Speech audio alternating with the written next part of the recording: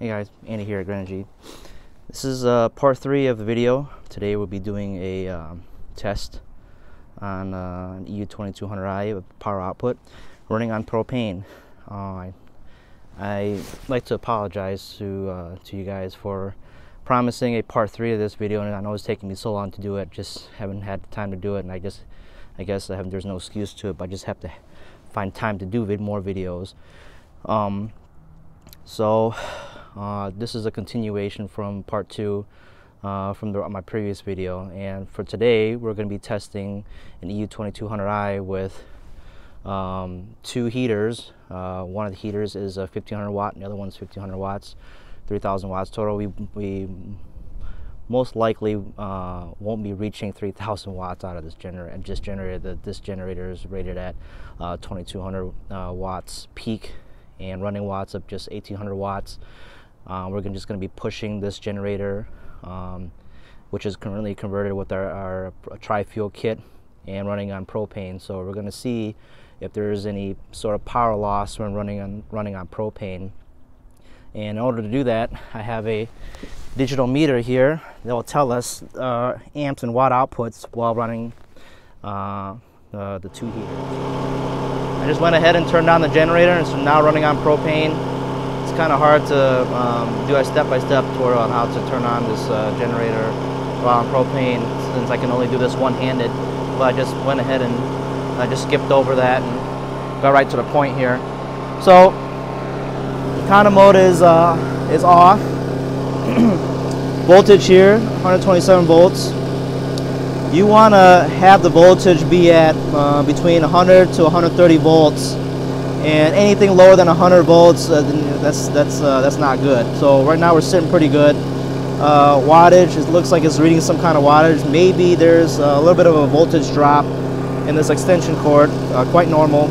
So frequency is 60. You don't want to go lower than 60. If you see 50, it's not great either. But everything checks out and looks pretty good. So we're going to go ahead and turn on the first heater and see how this kicks on. So first heater, see what it reads. So this heater is 1500 watts. It's reading 1.5 kilowatts, so that's correct. Second heater should also be 1500 watts, and we're going to see what it does when we kick that on. So we're going to slowly turn this on. All right, 2 kilowatts. Wow.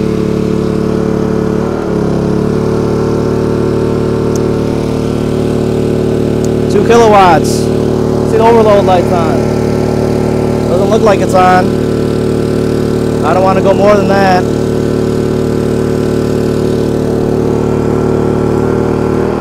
See what it does now.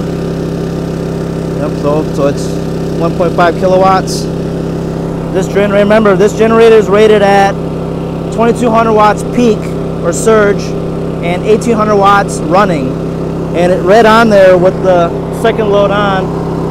So it's right now with setting at number 2. It's holding steady at 113 volts, 2 kilowatts, and 60 hertz. No overload light.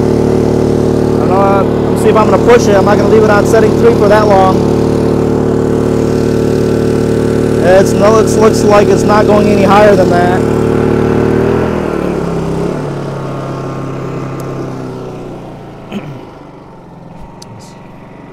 Idle's down pretty nice. So we just saw, I think it reached slightly over 2 kilowatts. And I believe the reason why it wouldn't go any higher than that, despite having two heaters on at full power, I mean max setting, is due to the fact that there's more likely a limitation from this inverter. The inverter does not allow for it to go any higher than slightly over 2,000 watts. If it does, then you overheat the inverter board and cause permanent damage to it. So it saved itself. We didn't see the overload light come on. It did read 2 kilowatts. Voltage held steady at that point, and so did frequency. So we're going to turn this on again, see what it reads. Oop, I got to make sure to turn that on off. Try one more time. All right, 2 heaters are on.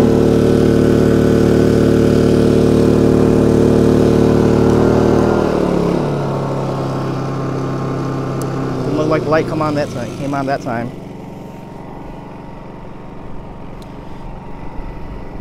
Go ahead and shut this generator off so I can.